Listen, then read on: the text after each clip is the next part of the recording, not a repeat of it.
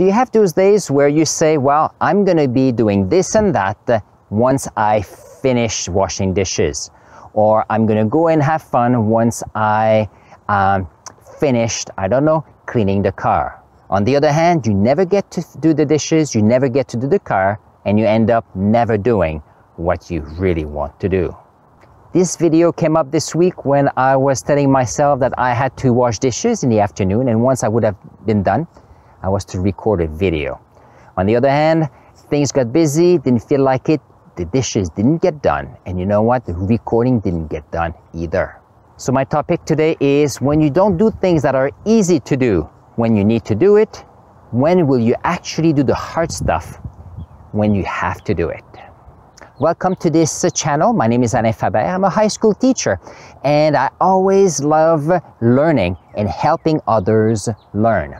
And I believe that learning is the ultimate tool to make a better world. So stay with us and let's see what we'll learn today. We all have examples of times when we had easy things to do and they didn't get done, and then bigger things didn't get done either. Every year, the one thing that is harder for me to do is to do marking for my students. I love teaching, I love sharing the things we need to know. I love labs, I love to write lab reports and I love reading them. But giving comments in writing when you have 35 students takes hours and hours. And sometimes I tell myself, okay, once I finish marking these papers, I'm gonna watch a movie. And you know what? Sometimes I get busy, don't feel like marking, and you know what? I don't get to enjoy the movie either. Or I said, well, let's watch something on TV first and then I'll mark. You know what? That's the ultimate,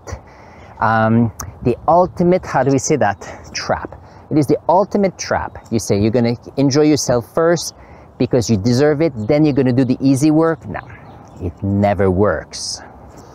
So here are 3 tips for you. 3 tips to help you to do things that are easy when you have to do it, so that when you have to work on the hard stuff, you're ready.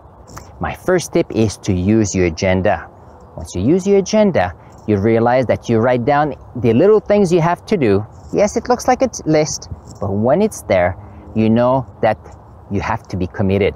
And when you're committed to your agenda, you're committed to respecting your time, the time of others, and you'll realize that you can do so much more in a day.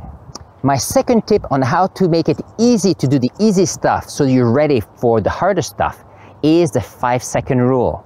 When you have to do something and it's your agenda, use the 5-second rules, which goes like this: 5, 4, 3, 2, 1, and you get going. It's a very good tool to get you to stop procrastinating, because once you use the 5-second rule, you realize that, oh, you're committed, your confidence will increase, and you'll see you can do so much more. My third tip in how to make things easy done is to try to figure out, do you actually need to do it? If you don't need to do it, why would you waste your time doing so? Second part, if you can delegate it, imagine how much time you can save. And that's something to keep in mind. My call to action for you today is to write in your agenda 2 easy things you have to do. 2 easy things you had to do yesterday or even this morning that are not done yet. Write them down.